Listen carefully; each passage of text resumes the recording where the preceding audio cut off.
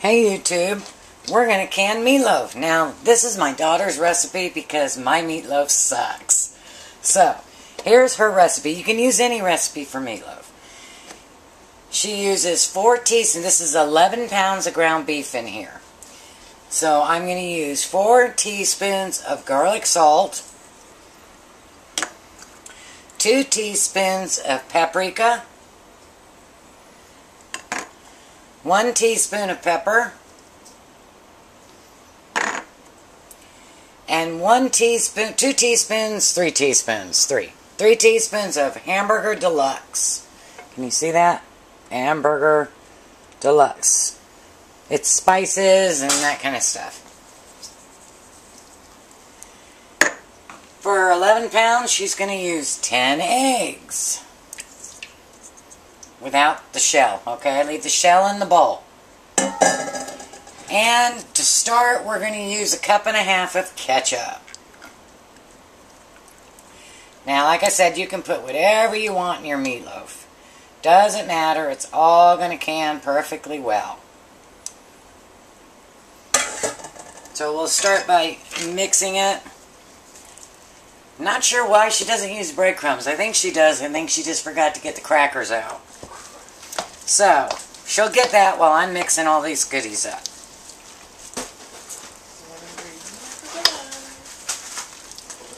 So I just mix it up. I like to get some of it mixed before I get my hands in there and get ooky.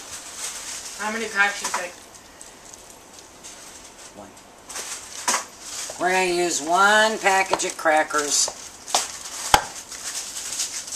Crushed. Can you still see? Keep moving stuff around here. Here, give it to me. Oh, no. Let me show you a quick way. Let me show you a quick way to crush crackers.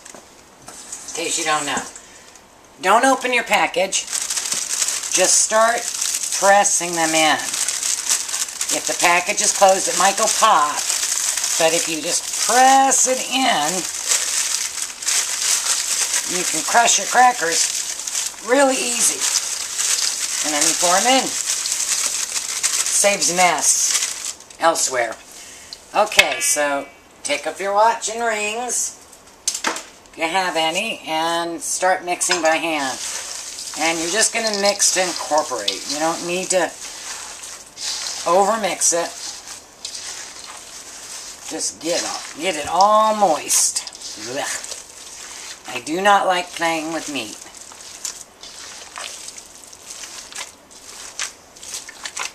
And it's kind of like your kneading bread.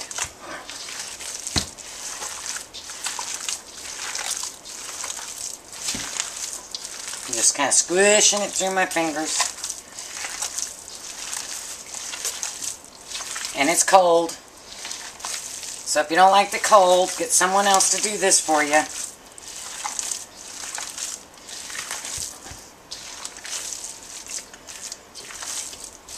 Okay. There we go. I think we've got it all mixed in.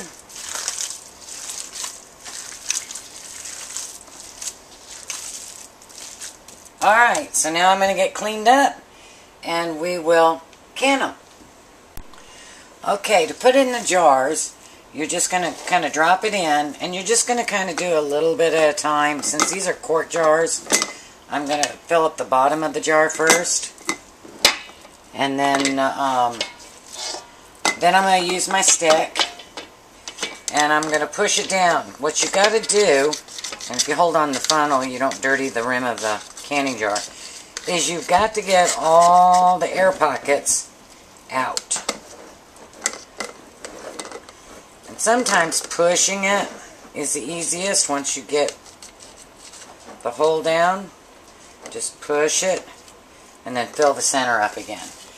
And you're going to want to use wide mouth jars for these only, not the normal ones, because you will never get the meatloaf out of there without chopping it up.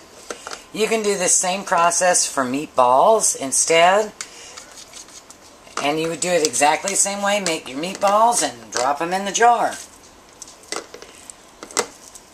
They might stick together a little bit if you put the meatballs in the jars, but they'll come apart pretty easy. or you can pre-cook your meatballs. Just remember, treat the pressure canning process as you would for the meat that you're doing. So this one will be treated for the beef, whether they're meatballs or meatloaf or whatever, it doesn't matter. Now, on these, we're going to give it more headspace. And you kind of have to make a judgment call. You're going to give it at least 1.5 inches. I'm using inexpensive hamburger, in other words, cheap meat. So I know there's going to be a lot of grease in this. So I'm going to give it almost double what you normally would. Can you see where my fingers are? So this is where we would normally put it to, and I'm putting it way down here.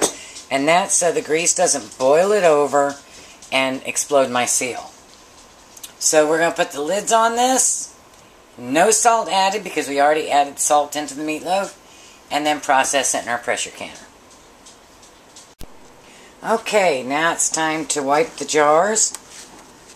One of the things I did that I forgot to tell you that I do, I make a little divot in the center. Just push it down in the center and let it fill up on the sides. And that way, it cooks more evenly in the center.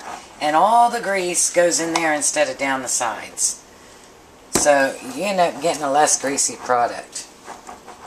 And I do have one tiny pint, which will probably be overcooked because I'm going to process them at the same time. But it'll still be okay. It'll be a great meatloaf sandwiches. Alright, now we're going to take our magnet, which I washed, and put our lids on. Remember, set them opposite directions so that they're easier to get out. And use all wide mouth jars. Otherwise, enjoy your ground beef. You should have just done ground beef. And then screw on your bands. Since we are doing a cold pack process, you don't have to have your pressure canner going and boiling and all that before you start. You can just pack it up, then get your pressure canner going, and go from there. Remember, we're only soaking the lids in the hot water to loosen or soften the plastic, not to melt them. Pressure canning process is going to get them plenty hot enough. Okay, so now that we've got them processed, we got our canner with about 2 inches of water in it. Always put your bottom plate in. Put your jars in. I was reading an article online that said, don't worry about your jars touching in a pressure canner. Them knocking together, there is no chance for them to break. I'm going to put the tiny one in the center. No, better put the tiny one on the outside. It's probably not as hot on the outside. Put your lid on, line up your arrows. And we're going to process this for 90 minutes at 10 pounds of pressure. Okay, so it's done. Pressure gauge is down to 0. The little nipple in the back is down. Pull it off. Open it up away from you.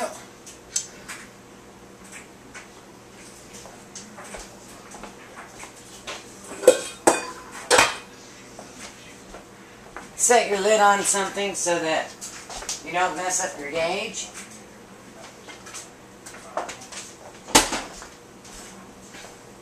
And then remove your meatloaf.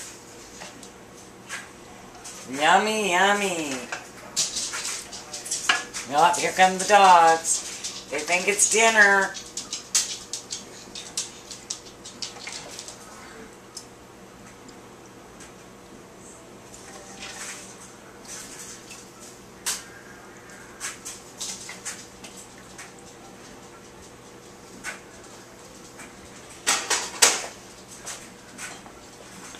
Let it set until cool. You see it's boiling? That's what meatloaf looks like in the jar. Leave it there for 24 hours. Make sure they seal. Gonna be a while. And you can see the nipples are still up on them. And so we did 5.5 quarts with 11 pounds. If I had done 12 pounds, I would have been able to do 6 quarts. So, good information. A quart fills 2 pounds of hamburger, and a pint is 1 pound of hamburger. So when you want to eat this, you can just slide it out of the jar and heat it up, or slice it and put it on some bread with some mayonnaise. Yum, yum, good. I'll show you when I'm going to go ahead and open the pint for you later, as soon as it cools. Okay. What we're going to do now is we're going to go ahead and open it and slice it so you can see what it looks like. You see how it's shrunk inside? I think you can see that. And so, it's really simple. First thing I'm going to do is I'm going to drain off the grease. Let me walk around. You don't need to see this. But I don't think you want to see grease on the plate. And my daughter came and looked at the meatloaf when I was making it, and she said, Mom, you need to add another half a package of crackers. So we ended up using 1.5 packages of crackers. And this is your meatloaf. Now, mind you, this one is cooked a little much because it was a pint jar on quart settings. But slice it up. Look at that. And if you had smell-o-vision, oh my, I've been smelling this for the last hour as it cooled. And it is just wonderful.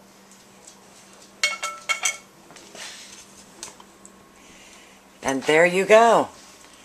That's home canned meatloaf. Very tasty.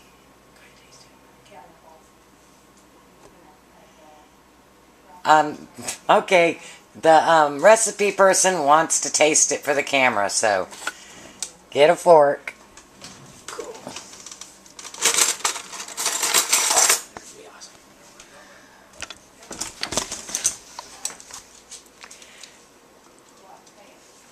Oh my god, it is amazing. Best ever.